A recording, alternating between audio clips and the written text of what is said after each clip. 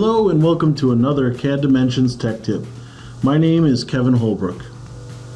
When making changes to files, it is often a burden on the user to understand what other files are affected by a change. This could require the user to have to enter into another business system to do the search. Naturally, in SOLIDWORKS, we're used to relationships. Parts to assemblies, drawings to parts and assemblies. In SOLIDWORKS PDM, we can view those relationships in two tabs called Where Used and Contains. When I select a part, I can easily see where it's used and the relationship between the SOLIDWORKS file. If I look at Contains, I can select the drawing and see what parts are contained on that drawing.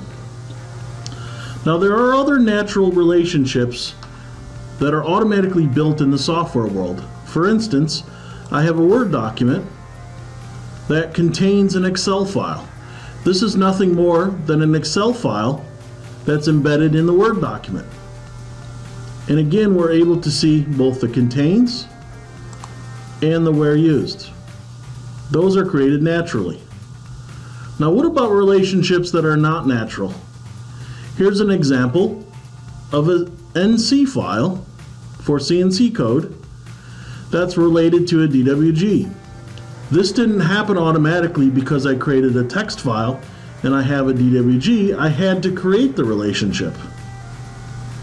In SOLIDWORKS PDM, we're allowed to create these relationships manually. We create these relationships to make it easy to understand when a change will occur and affect other documents. So here's how it happens. If I wanted to modify this drawing in this part as part of an ECO process, what I can do in SOLIDWORKS PDM is right-click, copy the file, go to the other document I want to create the relationship between, in this case an ECO, right-click on it, paste as reference.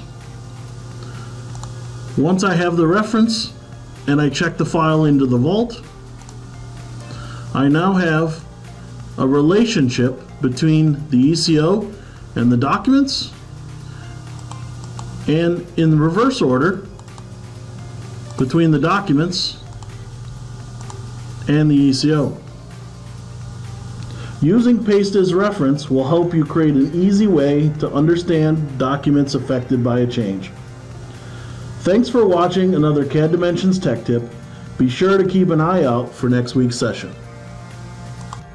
Don't forget to check us out on YouTube, Twitter, Facebook, and our blog for more great content by clicking on the links in the description below.